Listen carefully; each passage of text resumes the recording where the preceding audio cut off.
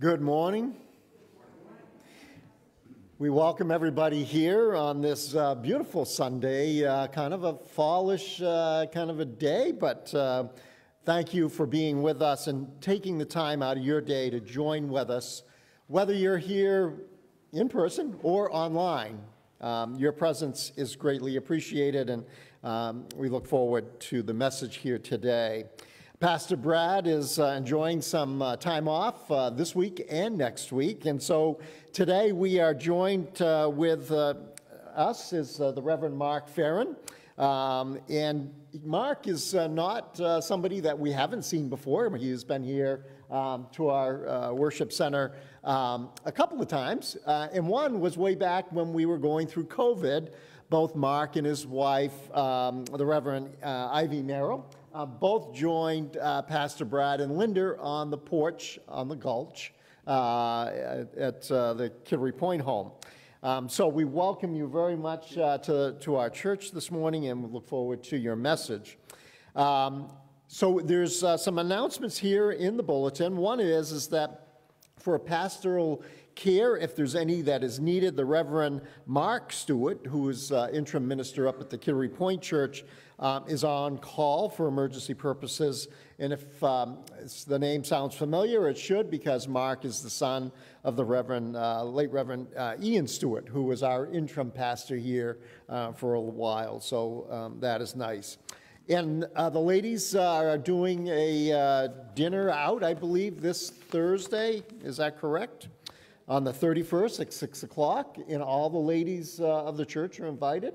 And to see you if they have any questions. Is that correct, or who? Nadine. Okay, see Nadine if there's any questions about the ladies and the doorkeepers having dinner, but all ladies of the church are welcome to attend that. So, any other announcements? Okay.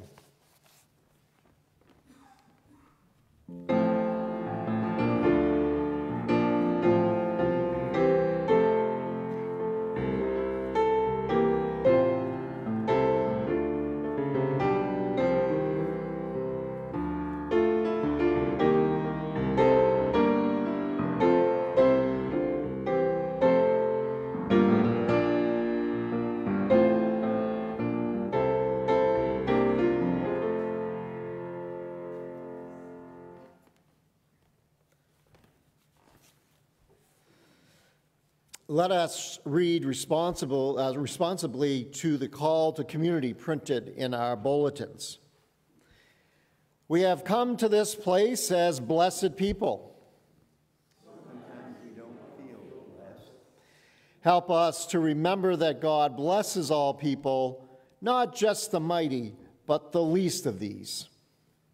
Help us, O God, to bless others as you have blessed us. Please stand as you are able as we sing our opening hymn, number 16, Come Thou Fount of Every Blessing.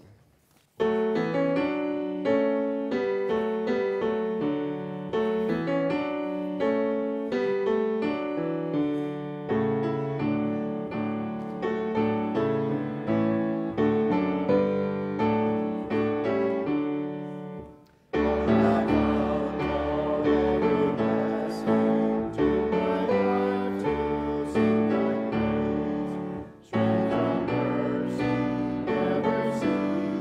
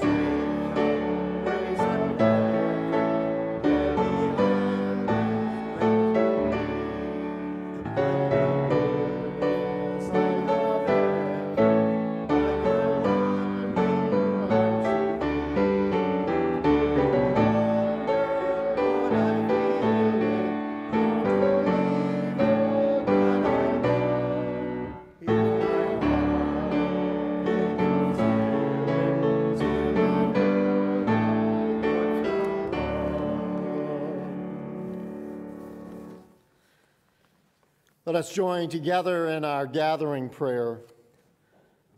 O Holy One, wherever we are, wherever we look, in our seeing and hearing and sensing your presence to us, filled with love, grace, and hope. With each encounter, we are changed. Help us, O Holy One, to live our lives as a reflection of you. May we walk among our brothers and sisters as a blessing, bearing light into dark places, hope to displace despair, and love that casts out hate. Gather us to be your people. Amen.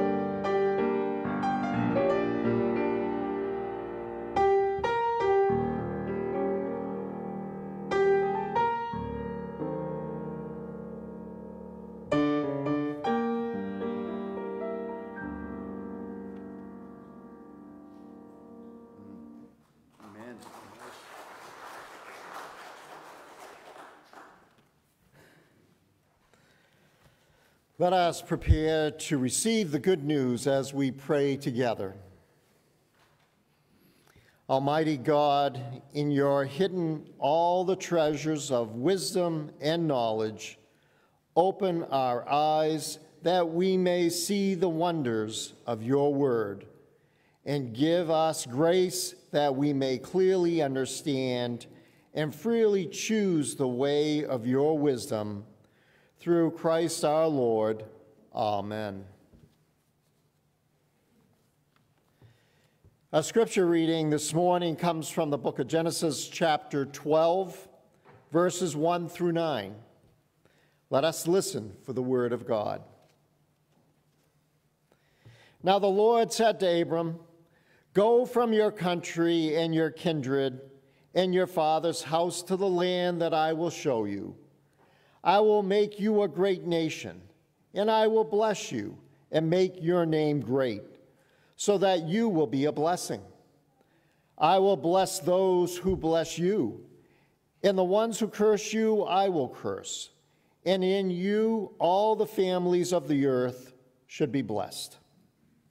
So Abram, as the Lord had told him, and Lot went with him.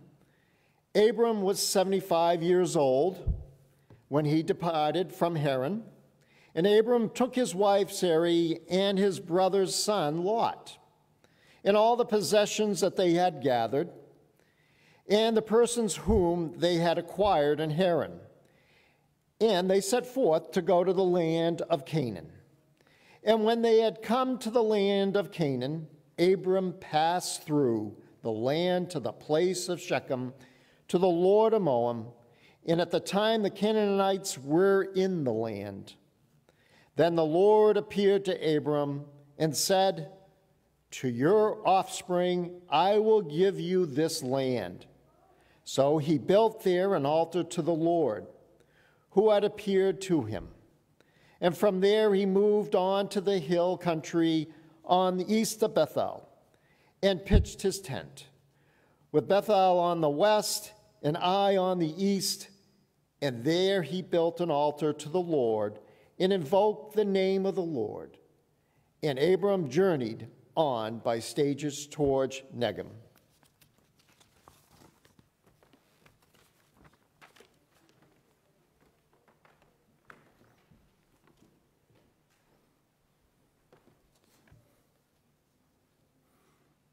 Amen. Thank you, Tom.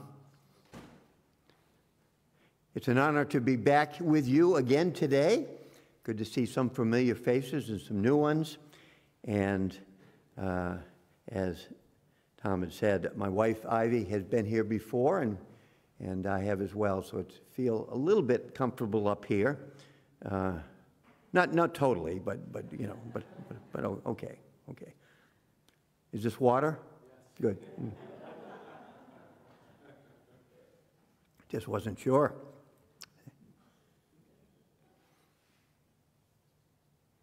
Are you a dreamer? A dreamer? Think about that for a moment.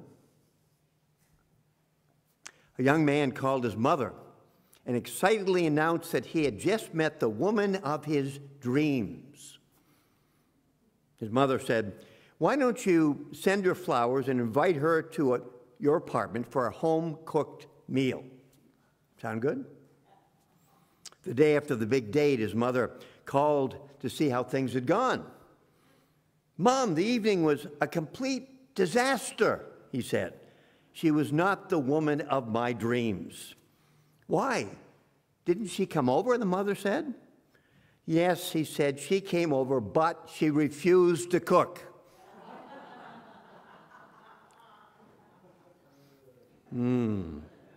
I hear it growing over there. Yeah. Are you a dreamer? Our scripture characters today, Abram and Sarai, who later became Abraham and Sarah, are dreamers. They were dreamers. Forget the fact that they were still able to father and mother children in their 90s. Anyone do that lately? I was 41 when I married Ivy, and we had children right away. She was a lot younger, but not easy. The first dream for Abram and Sarai came when Abram was 75 years old. They were willing to believe God and set out on their journey to some unknown land without the security of country or kindred, but only the presence of the living God. How many of us at age 75 or even 35 would be willing to make that kind of journey, that kind of commitment?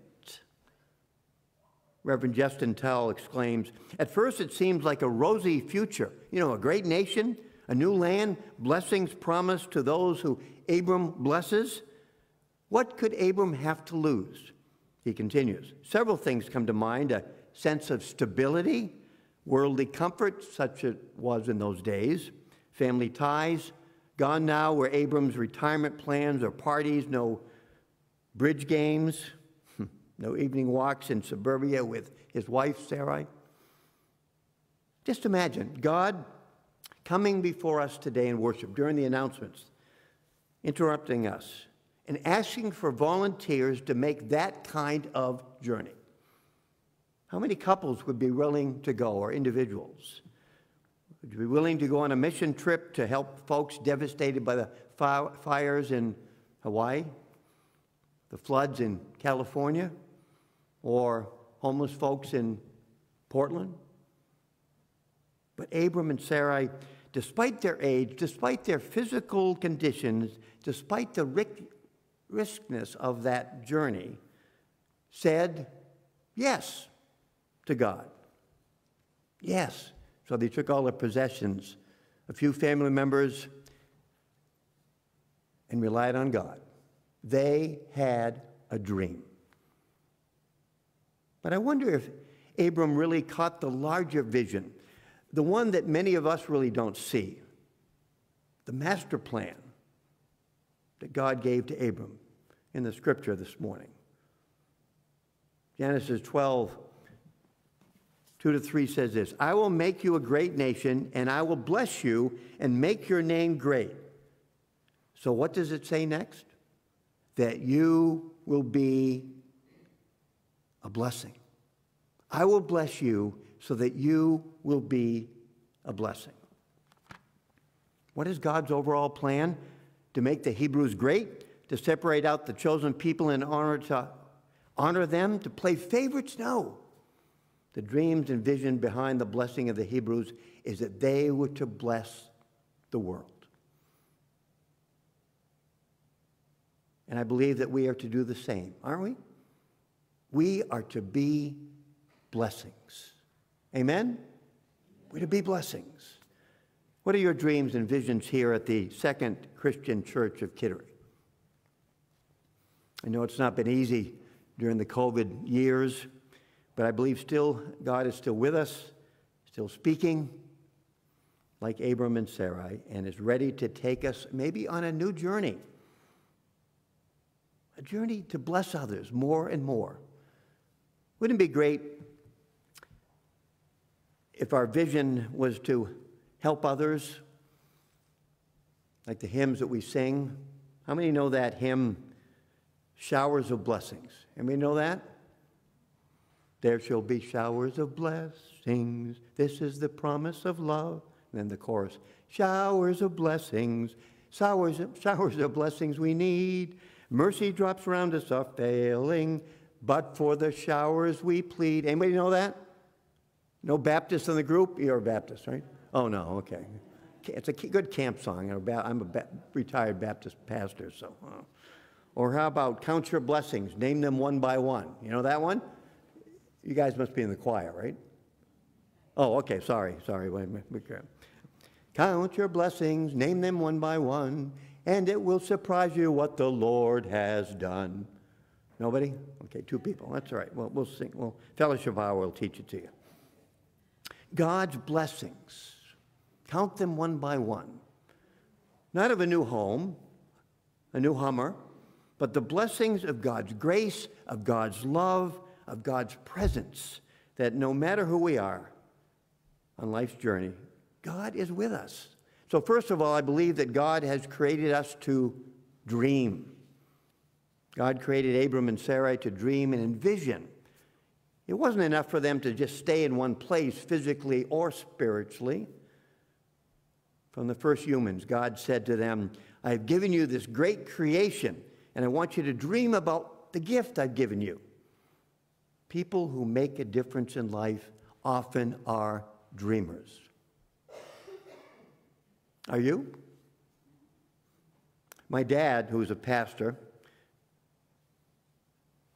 my granddad was a pastor, so here I am. But he wanted to be a professional baseball player. Played some town leagues. He took me to Fenway Park many times, and twice he caught foul balls at Fenway both from Mickey Mantle. Yeah. I didn't realize some of you are old enough to remember Mickey Mantle, but that's all right. He had a chance once to bat against Whitey Ford, another Yankee left-hander. Some of you may remember. On the off-season, Whitey was going around places in Maine. We're in Maine. And in the afternoon, his team was going to play against Whitey. But he didn't. He couldn't. You know why? My mother said he couldn't. Because it was on Sunday, the Sabbath. At that time, he felt that he couldn't play any sports on the Sabbath, so he missed it. Dad wanted to be a pro ball player, but he only became a pastor. Wow, thankfully. What are your dreams and visions for yourself in this church? God has created us all to dream. The Bible is full of dreamers. You just look, Adam and Eve and Noah and Sarah and Ruth and Joseph and Jeremiah and John and Martha and Peter and Paul and Mary and many others. We are created to dream. So secondly, it's not enough simply to dream. We must do what the Bible people did. Step out in faith to make the dream a reality. We are called to dream, and the dream is to be a blessing. We probably would not have known the names of Abram and Sarai if they hadn't dreamt, hadn't left. They became Abraham and Sarah. Are you willing to live out your dreams? Many of us are great dreamers at night while sleeping, Many of us are good dreamers in our pajamas. Now, you may have noticed there's a new trend going around of people wearing their pajamas all over the place in the malls. Have you seen it? Anybody ever done it here? No? Okay. Many of us are good dreamers in our pajamas, but how many of us are good dreamers while we are awake, while we're living? How many of us live out our dreams as God called us to do, to bless? As someone else has put it, don't wait for your ship to come in, swim out to it. Or as Walter P. Chrysler said, the reason so many people never get anywhere in life, because when opportunity knocks, they're out in the yard looking for four-leaf clovers. It's like playing the lottery. I mean, how many chances do you have? It's like 1 in a million, right, or more? Good thing we don't base our church budget on winning the lottery, right? God plants the seed of a dream in a human heart and then waits to see what we'll do with it. The dream is not $1 billion or $1 million. It's, sometimes simple things like giving someone a hug, offering to take them a meal, just supporting them, listening. Many people at Abraham and Sarah's old age are simply willing to sit on the front porch and rock. Others are willing to rock and roll, if you will, to act. I'm glad that many people at any age are willing to be blessed by God and be a blessing to others. Unfortunately, many people in our world seem to want the gift to curse, not to bless. Notice in verse 3 it says, I will bless those who bless you, and the one that curse you I will curse. Now some folks take this as an opportunity to curse others. Notice who does the cursing. Abraham? Sarah? No, God. Leave it up to God. I remember listening to a psychiatrist on a radio program years ago. Dr. Sobel was his name. He asked if you could push a button to his radio audience, push a button and kill somebody without anybody knowing, would you do it? Would you? Guess how many people phoned in and said they would do it, percentage-wise. Guess how many people, percentage-wise, said they'd kill somebody as long as they got away with it? 75%. Yeah. Wow. Then there are other people who want to curse others just because of their skin color. And some people just want to forget about our country's history. Let's forget about slavery or Jim Crow laws or lynchings, because that's so long ago. How about the history of yesterday? Jacksonville, Florida. Happened again. Talk about a lynching. On the same day that people were in Washington celebrating the 60th anniversary of the March on Washington. Actually, that anniversary is tomorrow, August 28th, but they celebrated it yesterday. I miss Dr. King and John Lewis, who I had the opportunity of meeting twice in my life. At least Andrew Young was there, and he said, "I'm no ways tired," at age 91. I'm so glad that at this church you are a blessing to others. I've heard about your ministries and missions, locally and beyond. You are no ways tired, are you? Thanks to all who keep this ministry and mission going. I know from Pastor Brad that you are a missions church. Thanks for blessing others. The challenge is to continue. So thirdly, lastly, because all Baptist ministers have to have 3 points, God has created us to dream, to be a blessing, and I know we can accomplish those dreams. Why? Because God is the greatest dreamer of all. God's the greatest dreamer. God dreamed of this world of verdant trees and blue skies and sparkling dreams. And how many have ever climbed Mount Monadnock? Anybody? One person? Very good. A couple of people. Yeah. I lived in Keene for many years and would go over to Mount Monadnock, not too far away, and there was this place where you could, secret place, I won't tell you where it is, but you could go out, walk up a path about 20 minutes and go out into a ledge and look down upon the area. I wrote a few sermons there. That was my sermons on the Mount. It was beautiful. Looked at God's gift that God has given to us. Because I had to stop by Kimball's ice cream all the time after that. Some of you know. However, we've destroyed some of that beauty, haven't we? Sometimes we've messed up the dream. So what did God do when we mess it up? What does God do? Does God abandon the dream? We are reminded that God sent a child, a Savior, a dreamer to live for us, to continue the dream blessing, to share with us forgiveness and love and hope that the dream is still alive. So are we waiting till Christmas? Do you remember that? How about now? I don't know all your dreams. When is the next annual meeting? This fall. You'll hear more of your dreams then. You'll probably hear, if you're like most churches, how to balance the budget, how to keep up the property. But I also hope and pray you will hear new ways to serve your neighbors.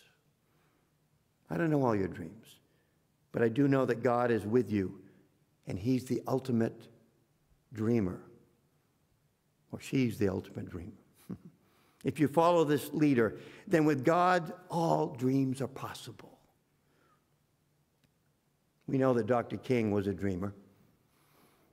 I have a dream, he proclaimed, that all of God's children will be able to hold hands together and not be judged by the color of their skin, but the content of their, character. This dreamer was he was assassinated at, anybody know how old he was? 39.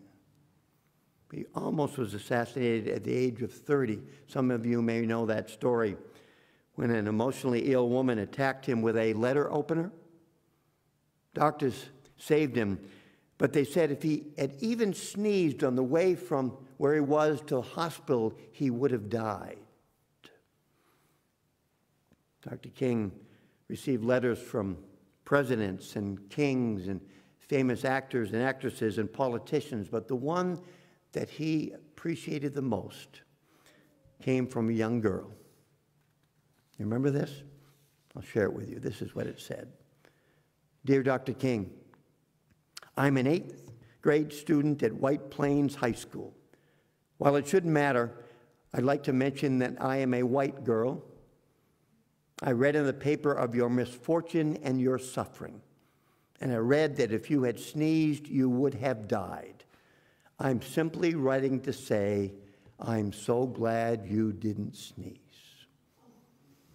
I'm so glad he didn't sneeze either. But I hope and pray every day that the dream is still alive. Is your dream still alive? God's dream to help us be a blessing. At your annual meeting, maybe Pastor Brad could invite you all to come in your pajamas as dreamers. I won't ask him to do that, as long as you take this challenge. To dream while you're awake, to dream while living, to make your dreams a reality in your hearts and your minds and your spirits. If we do that, I believe like Abraham and Sarah, God will show you the promised land, that you will be blessed, and more importantly, that you will be a blessing. Join God in this dream. Amen.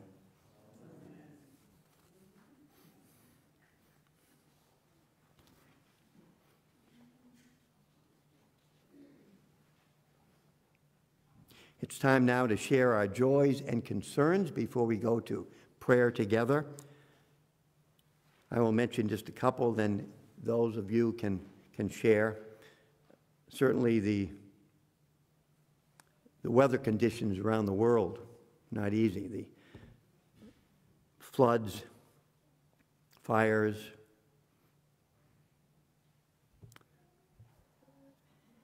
the storms, but the storms also of racism and gun violence as well. I encourage you. Who else can we pray for?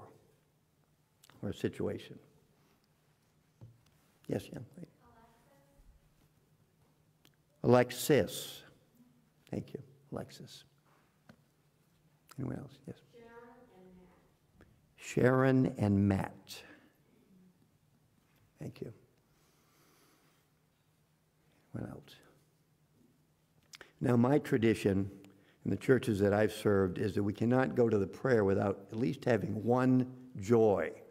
Is that a joy? Yes, young lady. We had a wedding, not the wedding itself, the wedding shower. A shower. Okay.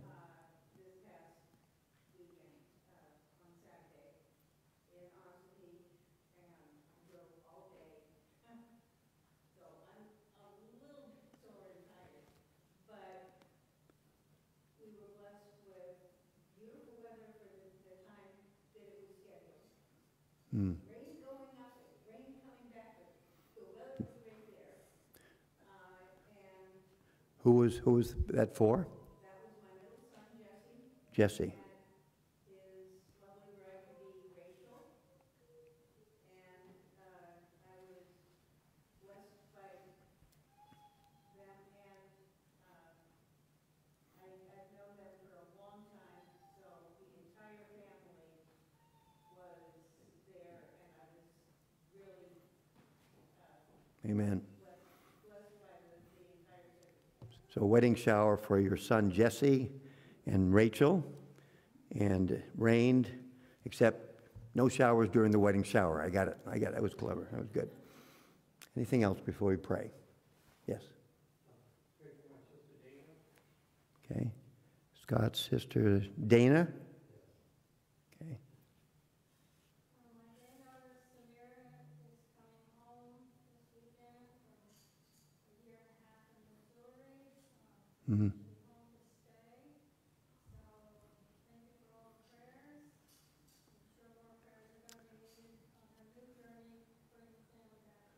So your daughter Samara is coming home. Good. Thank you. Amen. This first and then. So I have a blessing. My mother-in-law Natalie turned 100 a few weeks ago, and she's with me today. Wow. This young lady is 100? Wow. Thank you, Natalie. Nice to have you here today.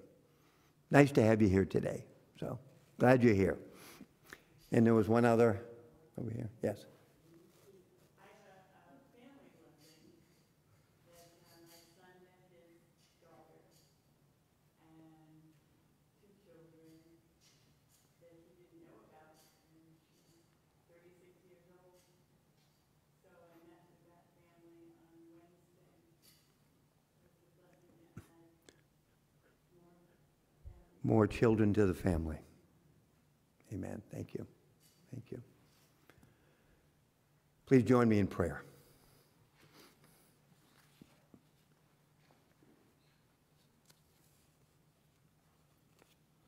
Oh God, we are grateful to be here today, whether we're a couple years old or 100. It's good to be with your community of faith, realizing that there's a community of faith all over this world, praying for peace and justice and grace. We'd ask, oh God, that you would be with the folks that were just mentioned, who need encouragement, support, healing. And we're thankful for the joys in life as well. For new families, for families returning, for possibilities of new commitments in marriage. We're thankful that you're with us in the joys and the sorrows. We ask that you would bless this church, guide them with your Spirit, continue to help them to be a blessing as you have blessed them. May every bitter thought and each nagging worry that we have about what we've done or what we have failed to do to be washed out in the ebbing sea of your boundless mercy. Lead us with your gentle inspiration to sense in each moment eternal depths, immeasurable goodness, and the possibilities of tomorrow. We thank you, O God, that you write upon our hearts the blessings, your grace, your love. And we ask that you would write them also upon our hands and our feet.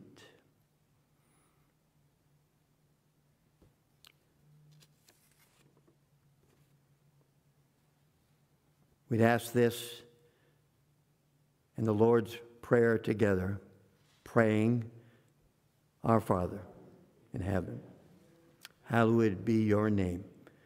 Your kingdom come, your will be done, on earth as in heaven.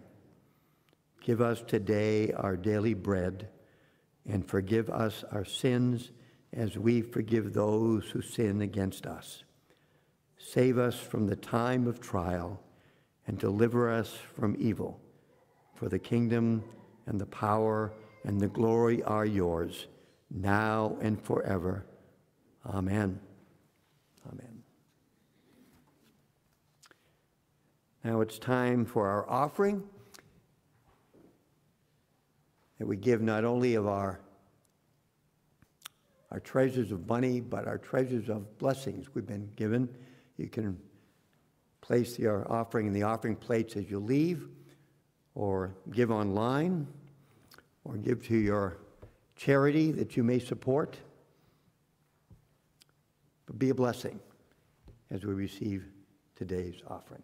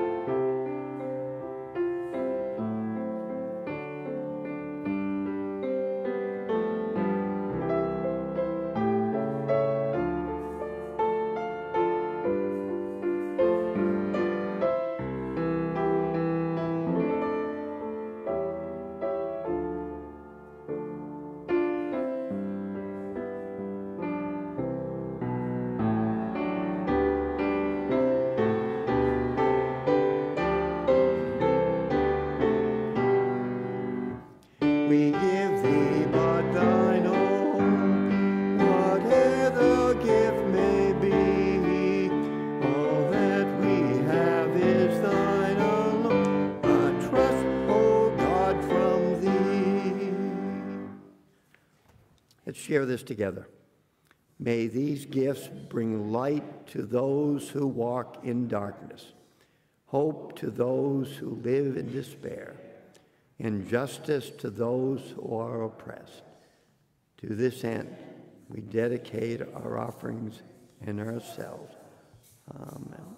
The final hymn is 614, and I want to thank Mike for playing that song, Make Me a Blessing. Some of you may know that. And thank you for sharing that with us. But we're going to sing, I'm going to live so God can use me.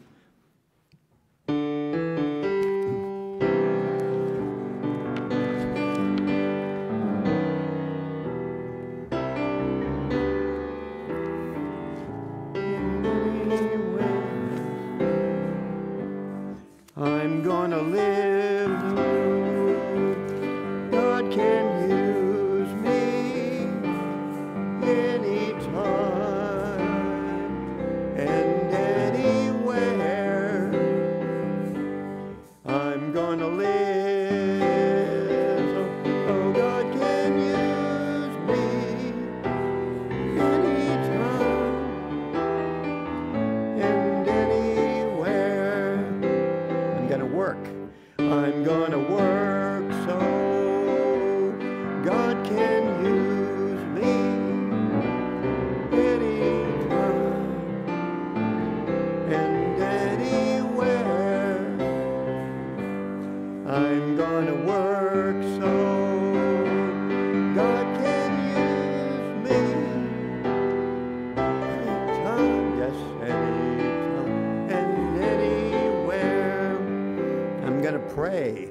I'm gonna pray so God can use me anytime and anywhere.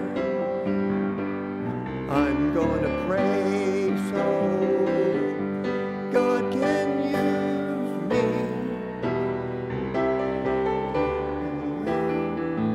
and anywhere. I'm gonna sing.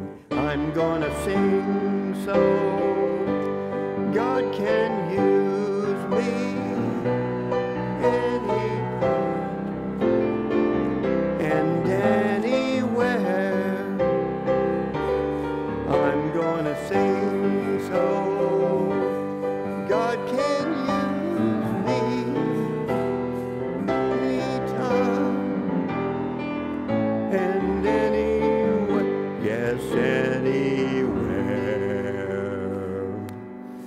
Amen. Send us forth, God, to be blessings wherever we go, not just here, but wherever we go. As blessed people, send us forth. Amen. you.